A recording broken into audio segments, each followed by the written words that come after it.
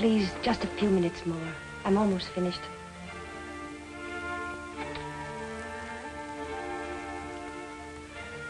Will you please give this letter to the warden?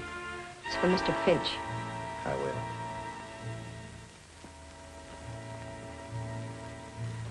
will. The last mile. The last long walk to the death chamber and eternity. An eye for an eye. A life for a life. It is so written. The state which cannot give life demands a right to take life. Mary Kirk walked those 39 steps unafraid, leaving behind a letter, a document of courage. In 1 hour, I shall be dead, killed by the hand of the man I love. I can hear the preparations for my execution. I can feel the expectant hush through the cold walls. The time element made this case tough. I saw Finch tonight at the grotto about 7, still trying to solve the case, even at that late hour. I don't deserve so much credit. Dr. Bradford's the one you boys should feature. Well, give us a story. That's why we're here. Give us a story, Finch. Well, this is the key that unlocked the Mary Kirk murder case. It belongs in here until it becomes Exhibit A. Something to remind me that you're never licked until you give up. I remember that case, Finch. A pistol-packing mama. Was she tough? That ace of spades was the killer's calling card in the Macomber murder. Boy, was she torrid. I thought you were falling for her, Finch. How about the little blonde who met you in the grotto tonight? Suzy, you're a wolf in criminologist clothing. Mm-hmm. I'm supposed to be a psychologist. Well, boys, here's the story. Starting at the beginning. Some of you may not know that part. Well, none of us knew you were in on it until after the trial. I'll begin with the night I met Brad, Dr. Bradford. I dropped into the grotto for a drink.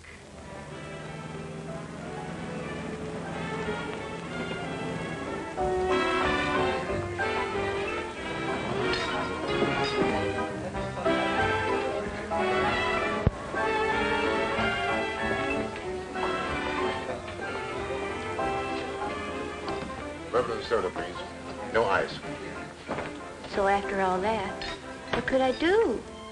I just had to accept the mink coat.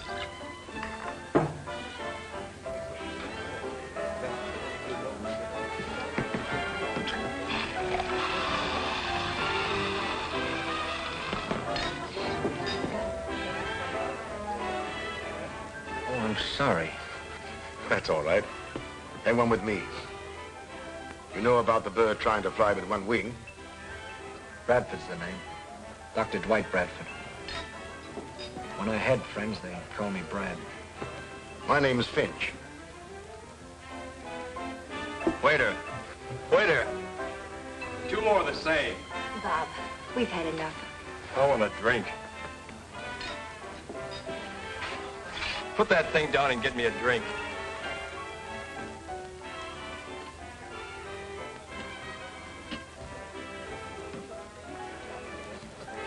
Office around here?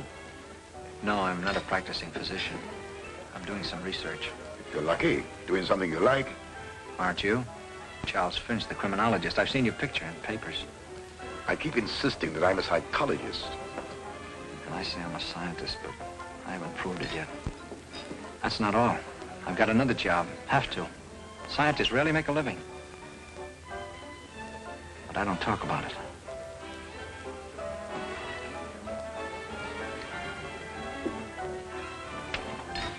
Oh, please, Bob. I wish you wouldn't. Oh, let me alone. Oh, look!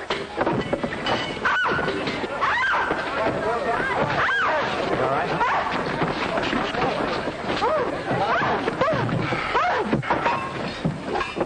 Got it? Are you all right? Yes. Yes, I'm all right. Oh. Thanks very much. The 2-man fire department, you do all right. As a 1-woman fire, you were pretty good yourself. I'll fix that for you. There we are. Sorry to do this to your coat, Mr. Finch. Oh, that's unnecessary. Guess you'll have to come along. That's all right. You better go back and finish your drink. Here. Excuse me. Good night. The fire department's taking me home. Oh.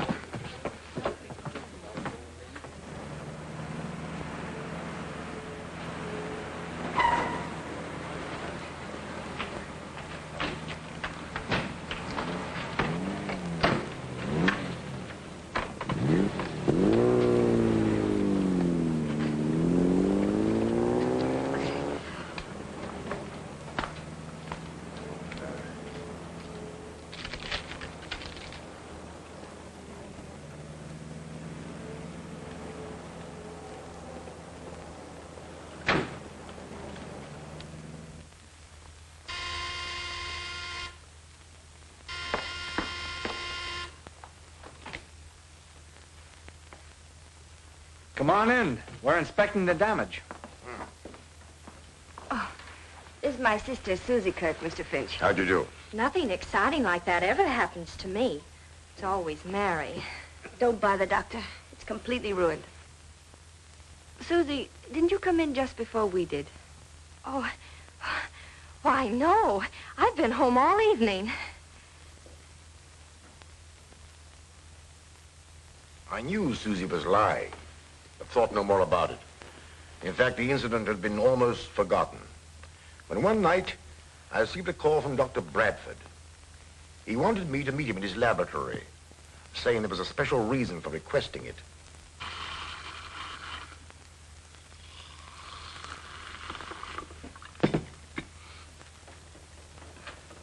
Mr. Finch, I wanted to tell you some of the things I'm doing. Bourbon and soda, isn't it? And no ice? And no ice. Pardon me. A few months ago, the papers and magazines carried some surprising stories about the celebrated Dr. Ziegfeld, who has since died. He claimed he had revived animals after they had been dead for some time. Yes, I read about it. Now, from my own research, I'm convinced he was right, and I'm determined to carry on his work. The very essence of life, I believe, clings to cells and is held in the heart of atoms for an indefinite length of time, depending somewhat upon how we meet our end. If you could find some way to bring people back from that borderland, you'd be one of the world's great benefactors. Take, for instance, a case of death by drowning. Or electrocution. I told you I had a job I dislike, that I hate. I'm the executioner for the state. I'm the man who throws the switch to kill those condemned to die. That's not what one might call a pleasant job, but in your case, I can understand it. Not only that, but I must work. It costs quite a lot to run this laboratory, and I have to have money. And I suppose you have opportunities to study those who have been legally put to death. Only with limits. Permission must be obtained. There's a lot of red tape, and properly so. This is undoubtedly an imposition, but I simply had to talk it over with someone. You're a criminologist and a psychologist. Here's to Mary. And to me. You don't mean it. My congratulations.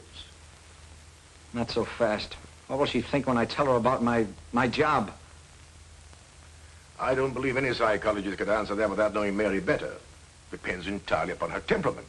She might understand. Regard the matter with a complete objectivity. And she might loathe me. Finish your drink and come with me. I can't stand the suspense any longer. I want you to have dinner with us tonight at the grotto, if you will. Of course. Here's to luck. Good luck.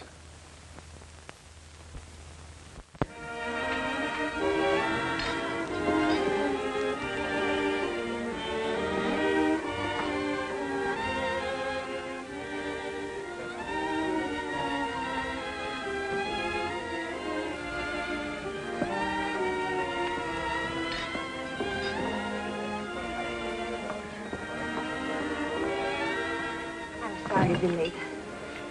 How are you, Mr. Finch? Glad to see you again. A man named Richard was telephoning Suzy, and he was so insistent that I was trying to find out where she was. Did you leave a message for her? Yes, I did.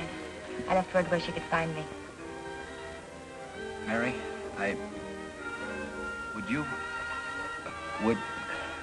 Would you care for a drink? I'd like a cup of coffee. Coffee.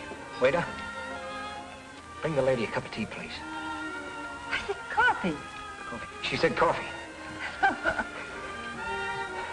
Mary, this is probably the strangest,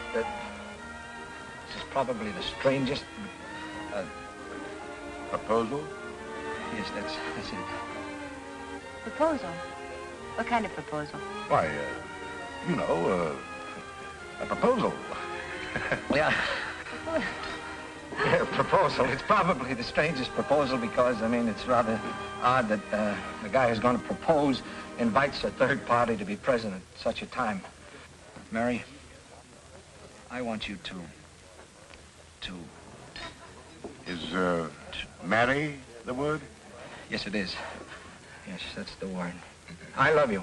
Well, perhaps I better leave. No. Don't you leave. There are some things about me that Mary must know. She might want to talk them over with you. Well, I have an idea.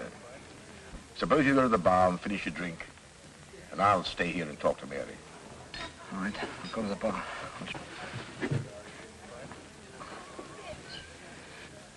Give me a high rye ball. We're all out of high rye balls. How about a German with ginger ale? German, then. Yeah. German. If you could look upon Dr. Bradford merely as an instrument of the law. Oh, but surely he could get another job. If he loves me. He does love you. And we might get him another job, as you suggest. In fact, I already have an idea that might work out. But, Mary, try to understand that his chief reason for holding this position is because through his prison association, he had opportunities for investigation. Oh, but I couldn't, Finch. I simply couldn't. Look, he'd be leaving me at night, and I'd wait, watching the clock, knowing that when the hour came, Brad would... Oh, I couldn't.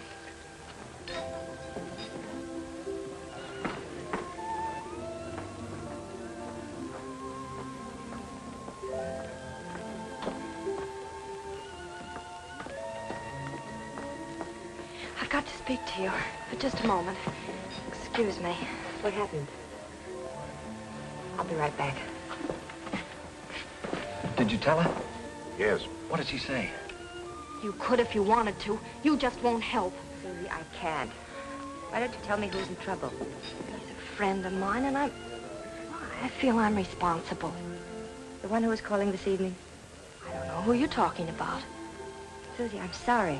I haven't the money to... You would if it wasn't for... If it wasn't for what? Nothing.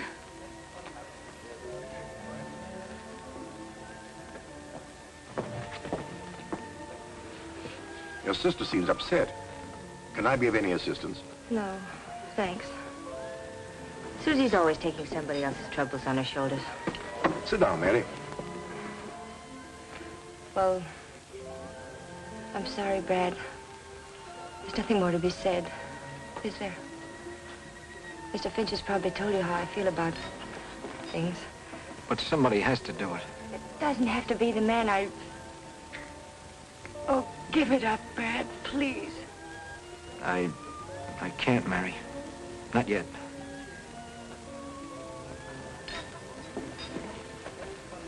Take me home, Brad.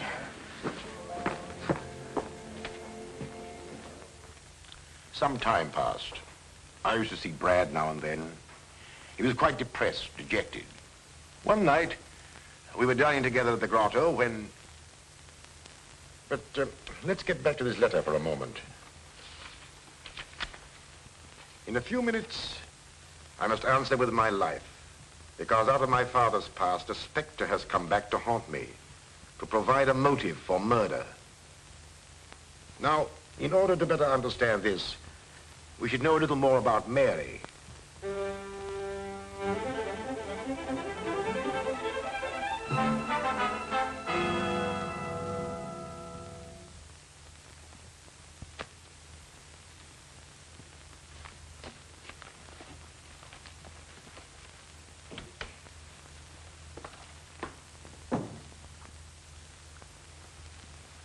Yes, all right. Oh, Miss Kirk? Mr. Gregory, I've got to find some filing space. And these papers are very old. Can't we destroy them or store them someplace?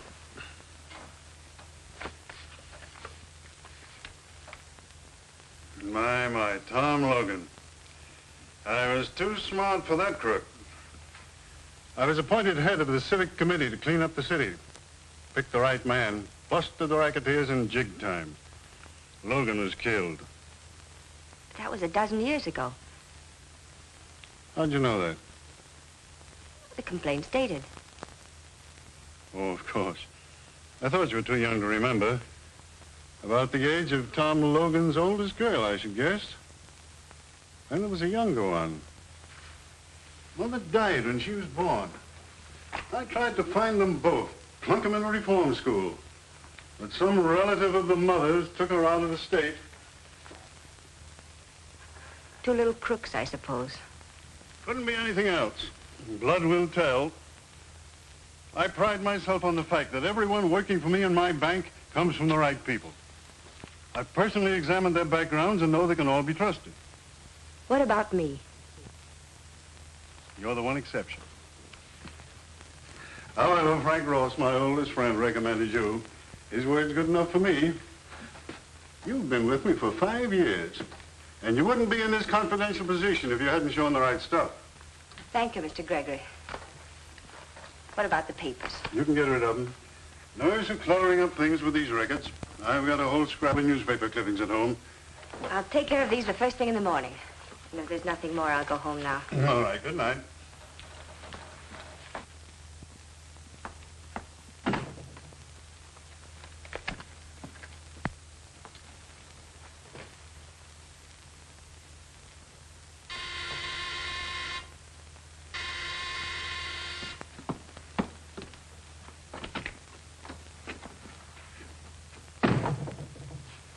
I told you never to come here again. I don't want Suzy to know. Ah, slow down. I got good news for you. I'm leaving town. I'm taking up a little collection from some of my friends and thought maybe you'd like to contribute. I haven't got much. You've taken almost I helped everything. Tom Logan plenty when the going was rough. And that's something you wouldn't want me to tell Mr. Gregory. But think it over. It'd be worth a lot to you, wouldn't it, if you never saw me again?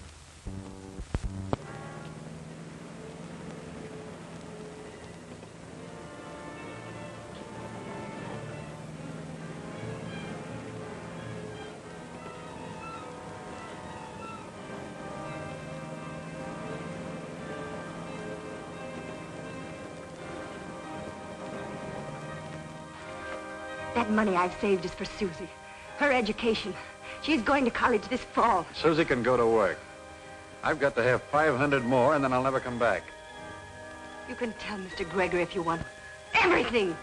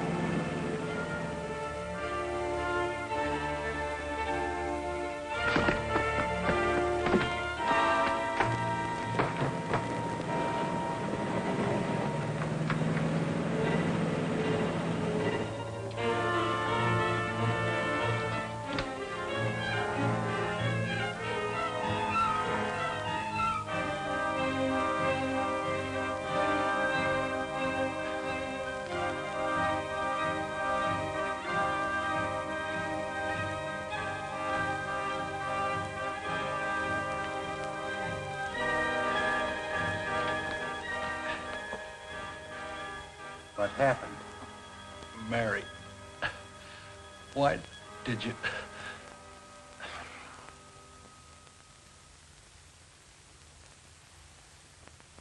He says somebody named Mary done it.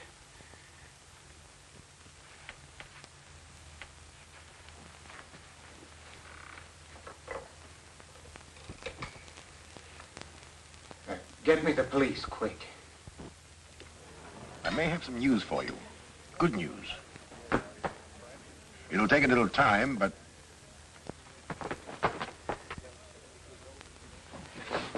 Mary, what's happened? Oh, I was hoping I could find you here. Something dreadful's happened. Please come with me right now. You say you found the man before he died, and he said something about this girl. He said, Mary, why did you? Who was the man? Who was he, Mary? You better tell us. The police can find out.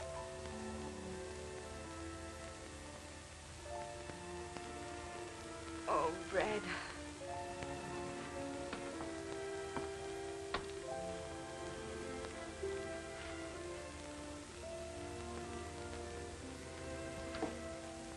Who are you? She's my sister, Suzanne. What do you know about the man that was murdered here tonight?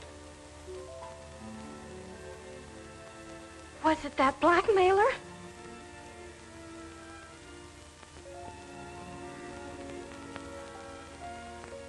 His name was Willis Millen. Good, now we're going places. Millen, huh? Millen. I know. He was a front man for Tom Logan when he was running that pinball racket. So he was blackmailing you, was he? Yes. And you stood it as long as you could, but tonight you rebelled and you hit him over the head with that statue. I didn't kill him. I wasn't even in the room. Brad, you believe me, don't you? Of course I do. We'll get your fingerprints off that statue. You'd rather expect to find her fingerprints on it, wouldn't you? This is her home. You know, every so often we bump into you, Charlie Finch. You've probably forgotten that I have a couple of witnesses who saw her hit him over the head.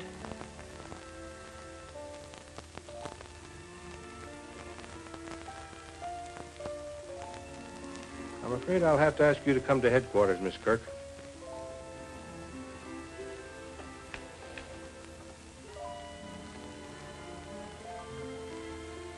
Have you found any other clues? I didn't search the place. One of the boys did. He didn't find anything. This isn't one of those tough cases that depends on clues. Perhaps. In my experience is there's no such thing as a sure conviction, not even when there's a confession. The girl claims she didn't do it. Perhaps you'll need a key to unlock a mystery before you're through, Sergeant. It'll take more than a key to get her out of jail.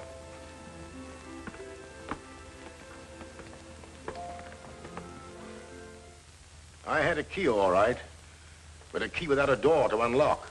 It wasn't difficult to find out where Millen lived, but the key didn't fit his lock. Then I questioned Suzy regarding her boyfriends, and she was reticent. She was more than that, she was cagey. Sometimes I thought she didn't care what happened to Mary. Then, one day, I discovered a thumbprint on the key, which matched exactly with one I had found on the statue. There were plenty of Mary's prints there, so they disregarded the only important one. Mr. Gregory, of course, will always believe that I'm guilty. He will probably witness my execution with a smile. Well, he won't have long to wait. They will come for me soon now. I went to see Gregory. Your interest in this case, Mr. Finch, is, in my opinion, entirely unwarranted. The shame and humiliation this has brought upon me is almost unbearable. I can't hold my head up again. I can understand your emotion, Mr. Gregory, but it's the girl who's going on trial for her life.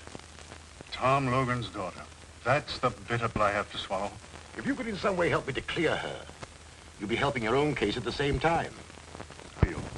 Well, being human, we feel very sorry for Mary Kirk. Much more to be said.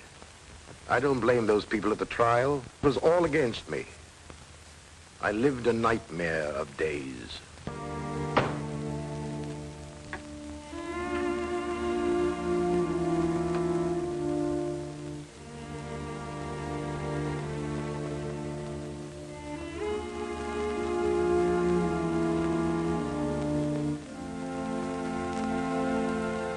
I first met Mr. Millen one night when my sister was out.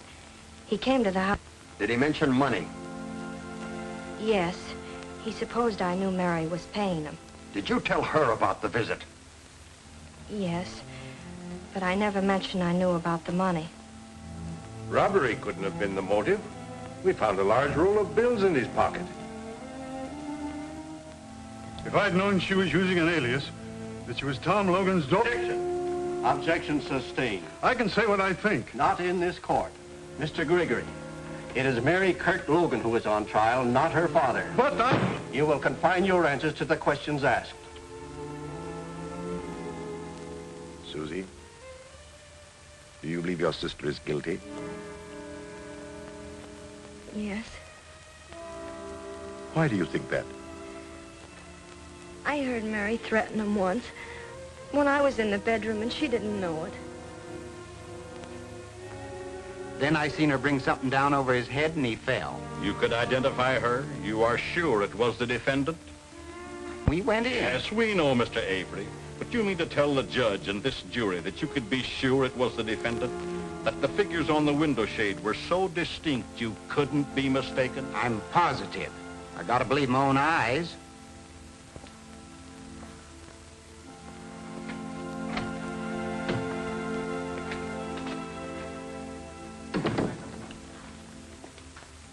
There's only one thing to do. Put Mary on the stand. Perhaps her sincerity will convince some of them. When I came out of the bedroom, I saw no one. He was lying there. I wanted to get help.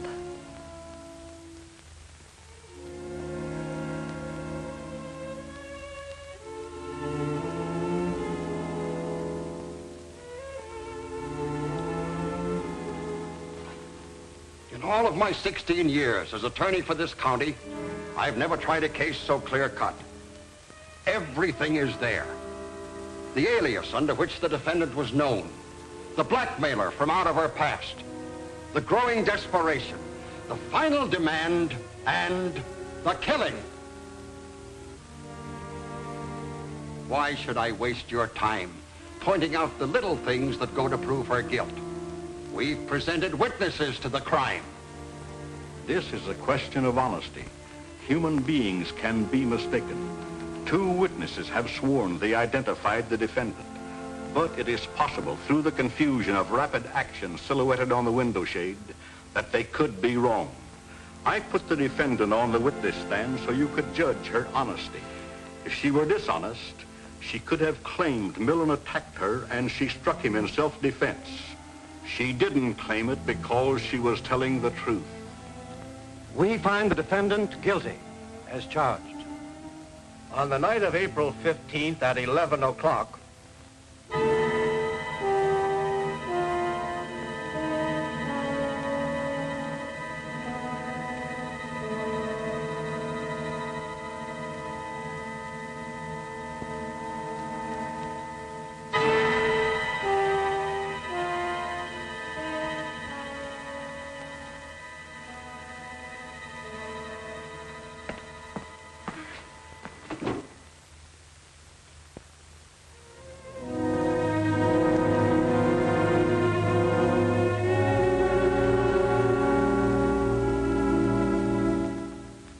I don't suppose, up to that moment, that the thought occurred to either Mary or Brad that the fates were so conspired as to make him the executioner of the girl he loved.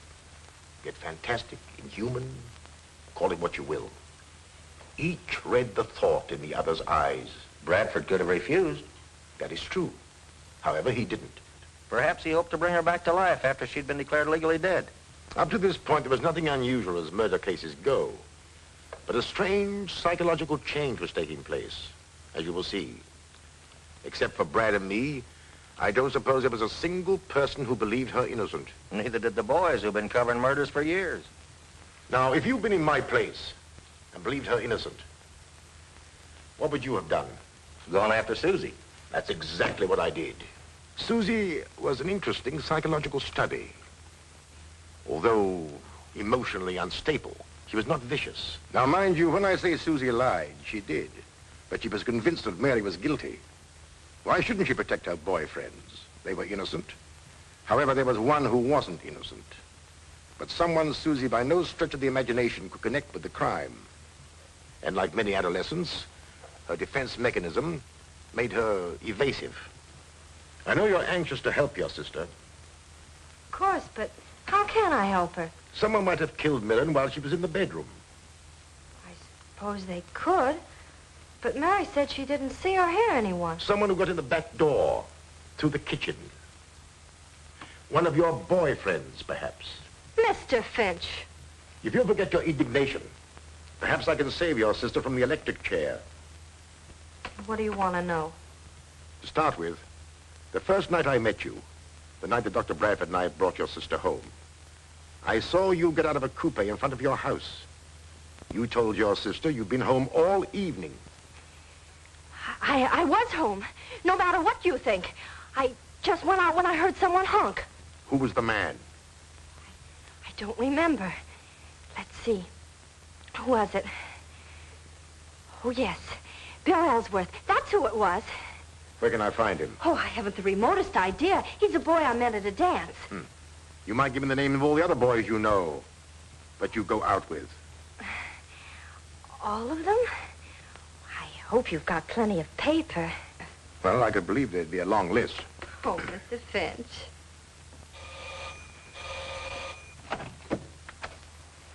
Good morning.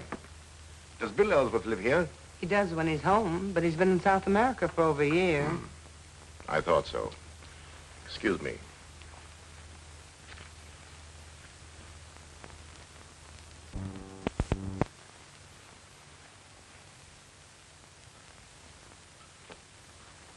There wasn't a clue in the whole list. A lot of youngsters, most of them, many of them like Ellsworth, not even in the country. And I had caught Suzy in another lie. Well, what about Millen's friends? Millen was always a cheap grafter, a coward. I tried through his friends to get a clue, but even the underworld despised him. Well, he was no friend of Tom Logan's. And while we're on this subject, Gregor was out to make a name for himself. That's why he went after Logan and his pinball machine. To hear Gregory tell it, you'd think Mary's father was a gangster. He was running a legitimate business till the city council banned the games. That was my chief reason for investigating Millen's friends. I hoped I might be able to hang something on Gregory. Well, as you know, there was an appeal. Motion for a new trial was denied. But anything to gain time. However, we lost. Once more, I went to see Mary.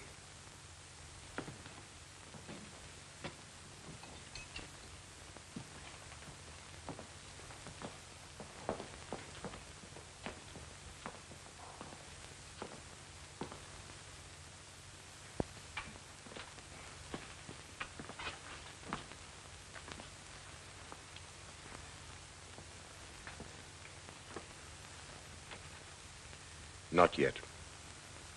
Is there trouble in finding someone with a motive? Do you remember the night you came down to the grotto to meet Brad and me, and you were late?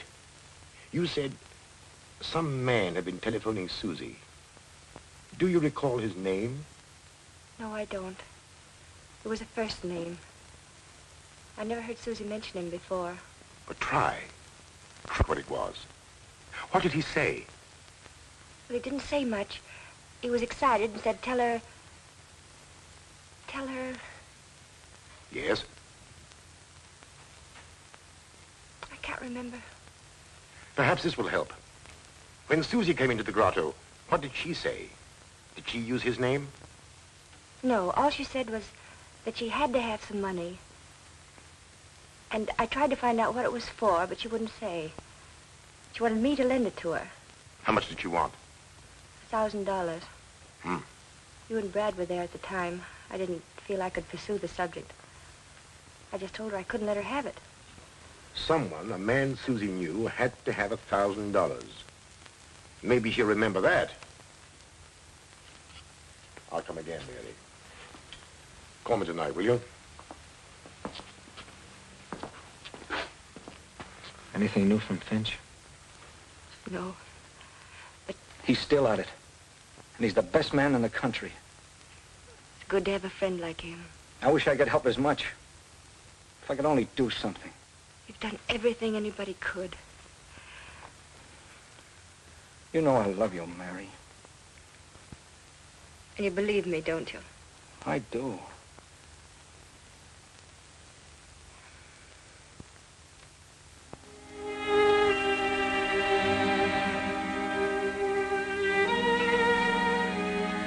The matron has come for me now, and I must close this. But I want to tell you something it will be difficult for you to believe. Incredible as it may seem, as the hour of our execution approached, Mary became resigned to the fact that Brad was the executioner for the state. To quote her, "I wanted to be Brad. I know now how the women of our western plains must have felt when facing death at the hands of savages." By a process of reasoning, she became to regard Brad, the executioner, as but one small cog in the machinery of the law by which he was doomed to die. The jurors that voted for conviction and the judge who passed sentence were far more responsible, in her opinion. Well, she's right, but who'd expect a woman to be that logical? That brings us to tonight. At the grotto. And Suzy. The usual. No ice. Yeah, just the man I want to see. Any last-minute developments in the Mary Kirk case? Nothing. 7 o'clock. Guess the execution will come off on schedule. At 11. You asked me to meet you here? Oh, yes. And you're right on time. Come on. Let's find a booth. Finch is still trying. I talked to that little dame, and she doesn't know anything. And I mean anything. And coffee. Suzy, I don't believe you are consciously sending your sister to the electric chair, but I am positive that you hold the key to the murder. If you bring that subject up again, I'll leave. You've lied to me several times. Whom are you protecting? Sit down. If you attempt to leave, I'll take you to jail for questioning. Jail? Yes, jail. Now, whom are you protecting? You're protecting someone, and I believe that that man killed Millen. I'm not protecting anyone. I've got a right to some privacy. Oh, do you think I'd keep anything back if I thought it would save Mary's life? Let me be the judge of that. Suzy, seemingly unimportant things are sometimes of the greatest importance to the trained investigator. Of course you want to save Mary, but you're working on the assumption that she's guilty. You told me that. I don't believe she is. Well, I'll tell you tomorrow everything I know. You'll see then how unimportant. Oh, please don't do that. It makes me nervous. Oh, of course. But tomorrow will be too late. I just happen to know something which doesn't concern anyone in the world but...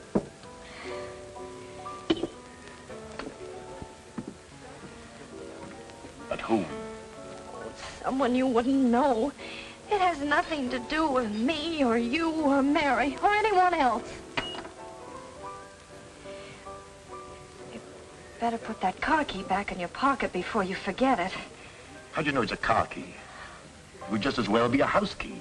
Oh, I don't know. I just supposed.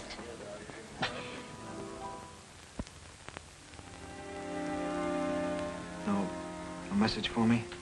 No, sir. Mr. Finch hasn't telephoned. Not since early this afternoon. It was nice of him to give me hope. Nothing from... No, Doctor. She didn't ask for someone else to take my place? No, sir.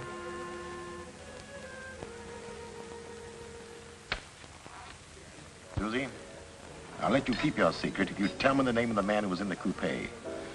The one you said was Bill Ellsworth. I said that because it was none of your business. I never dreamed you'd check up on me. Who was it? That key belongs to the man who was in the coupe. I'm sure of it. What's his name?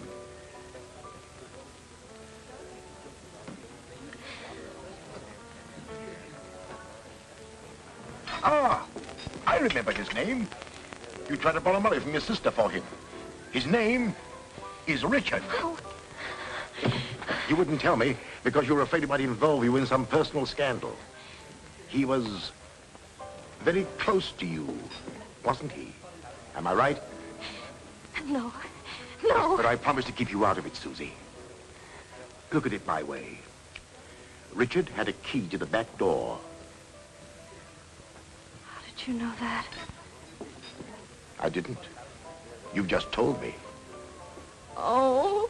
Needing money desperately, he got into the kitchen. He saw the roll of bills that Millen had, and... He couldn't possibly have done it. I'm convinced that he did. Otherwise, how could his car key have been on your floor? Oh, how horrible.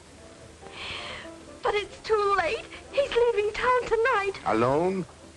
Or with somebody else? Oh, he wouldn't do that. Don't be too sure. Do you think we can find him, Suzy? We can't. It's too late, I tell you. We can't. Come on. Let's try. Here's where he keeps his car. Is he getting away in it? Yes, that's what he said.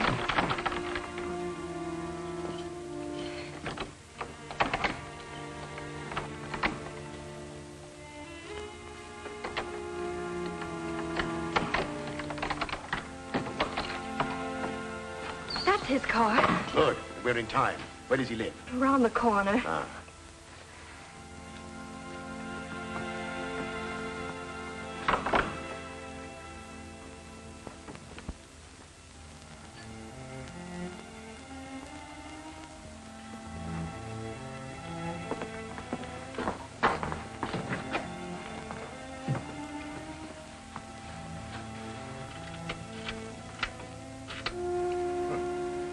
key fits all right.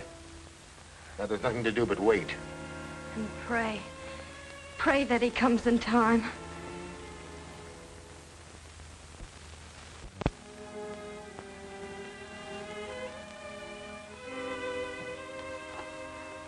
What time is it?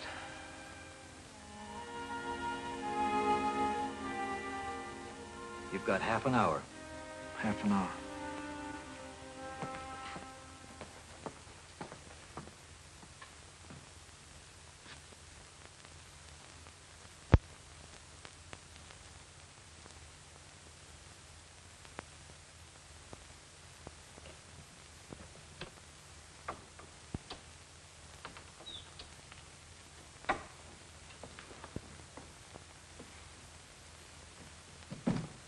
Richard.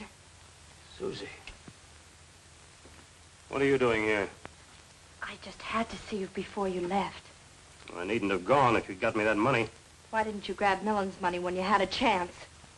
Where were you? I protected you. Now you're deserting me. You're letting my sister die. Why, you... Stand where you are.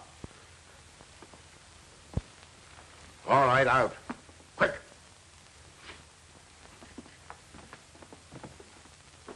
Snell's proved to be a coward at heart. He wasn't hard to handle. He was stalling as much as I suspected. He worked at Gregory's bank and wanted to be a big shot. So he stole some money and tried to cover it up. Then he stole some more to make his first theft good, and so on.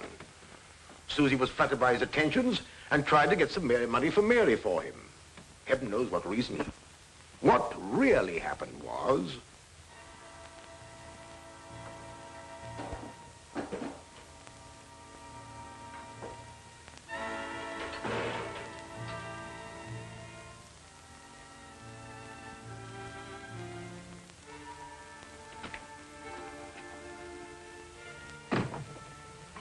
Never to come here again. I don't want Suzy to know. Now, slow down. I got good news for you. I'm leaving town. I'm taking up a little collection from some of my friends and thought maybe you'd like to contribute. You've taken I helped Tom Logan plenty when the going was tough. And that's something you wouldn't want me to tell Mr. Gregory. That money I've saved is for Suzy. Her education. She's going to college this fall. Suzy can go to work. I've got to have 500 more, and then I'll never come back. You can tell Mr. Gregory if you want to. Everything!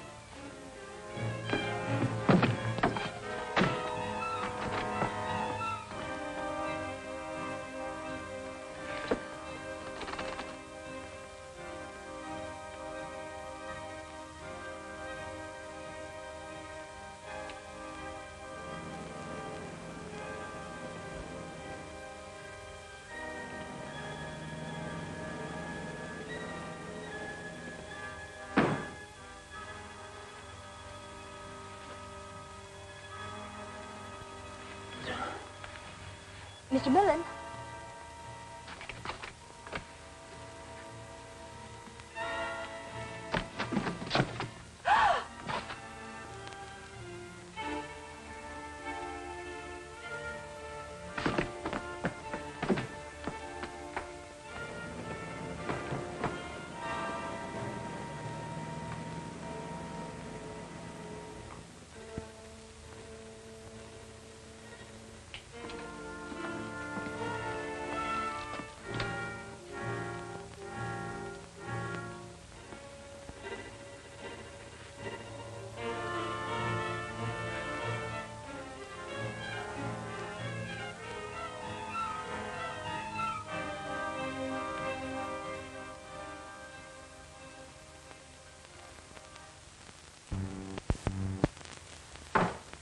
Until Gregory hears this. Hello? Get me Governor Harrison on the phone. What? And hurry. It's a matter of life and death. Try the executive mansion. He told me he needed... Hello? Out? Well, find him. All right, we'll try there. Governor Harrison had a broadcast tonight. His wife doesn't know where he went from there. Oh, yes? Is Governor Harrison there? Left 10 minutes ago. Did he go home? Did he have anybody with him? Just his chauffeur. Thank you. Suzy, Get on that telephone and keep trying. The police here will help you. Tell Mrs. Harrison who you are, and we have a confession. We're fighting against time. Get me a motorcycle escort. I'm going to try and convince that warden if I can get there in time. Oh, couldn't you telephone him? He won't listen to anybody but the governor. That's the law. But if I can see him, I might get him to delay the execution. Oh, I'll get the governor somehow.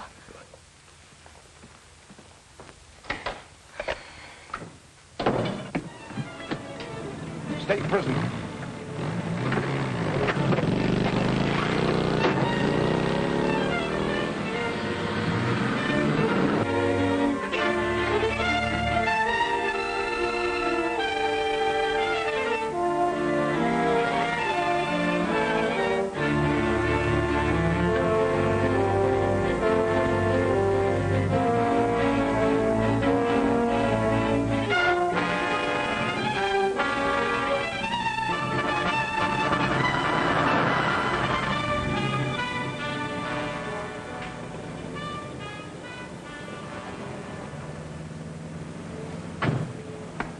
What are we doing here, Jennings? Oh, this is it? Good. It's not a very nice place for a governor to be seen, but it's... Tush, Jennings. Nice places, as you call them, never have the kind of sandwiches I like.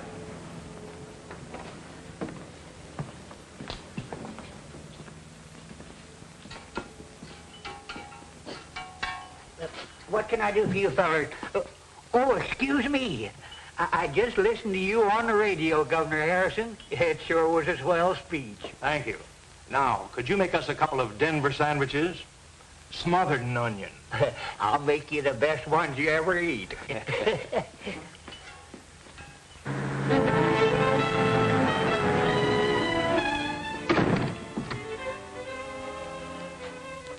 About time, Dr. Bradford? Yes, I know. Of course you know how I feel. How we all feel about it. Thank you.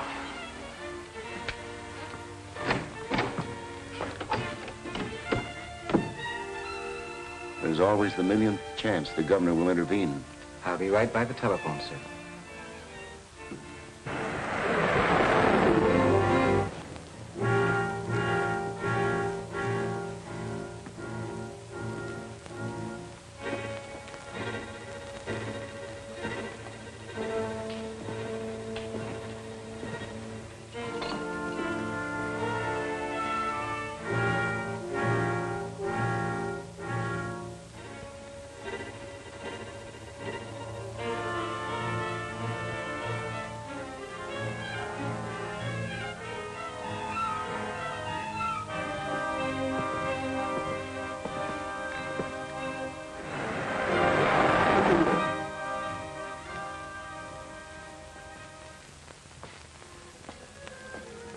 Late. Get on with it, Doctor. Come. No one wants to see that girl die. But the law says she must. No word from Finch? No. And none from the governor. She's innocent, Warden. You know she is. I believe she is, since coming to know her. But it's... We can't kill her. We can't. We have no choice. Maybe you have no choice. But I have. I'm not going to throw the switch until I hear from Finch. Think of the girl. You can't let her sit there waiting. It's torture. I can't. Pull yourself together. You're a doctor. I'm human. Listen, Warden, I thought I could. I refused to give up this job when she asked me to. This is different. I love her. I can't kill her. Law or no law. Stand aside. I'll throw the switch. No, you won't. No one will. I'll give you one more chance. If you refuse, I'll call the guards with orders to shoot. Call them. That'll give her a few more minutes. And it'll take them some time to get me. Call them.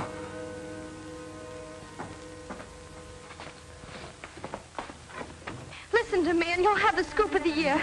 We've got Snell's confession. My sister's innocent. Help me. Please, please. I'll give you one last chance. Come on.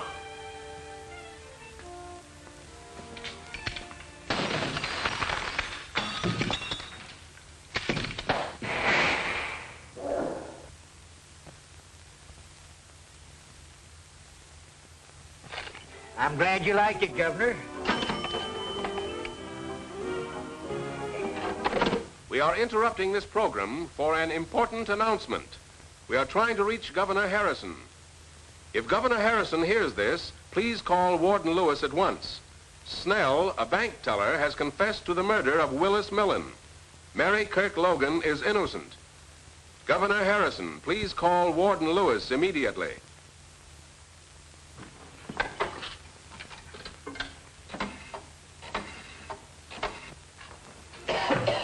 Just keep him here until I come out. Yes? Yes, sir. It's the governor. Stop, Warden! The governor has stayed the execution. A bank fellow by the name of Snell has confessed. The governor hasn't all the facts, but is satisfied it's so. Thank heaven Dr. Bradford saved her. Is the governor on the wire? Yes. Release her. Pull yourself together, Brad. And bring Mary to me as soon as you have her released. The warden gave me this when I was leaving. That letter'd be worth a nice piece of change to my paper. Sorry, Max. It doesn't belong to me.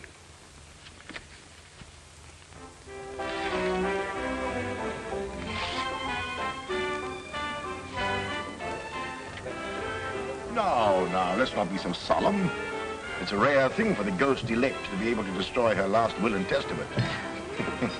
Which reminds me, this letter is your appointment to the staff of the Chicago Research Foundation and Professor Michelson. Thanks for everything. Well, here's to the new job, a lovely wife. My dear friend. I prefer my toast this way. Waiter! Waiter! Put that thing down and get me a drink. Please, Bob, you've had enough. I want a drink. Darling, I think we'd better leave. This is where we came in. You coming? No, I think I'll stay. I still have my overcoat, and you never can tell.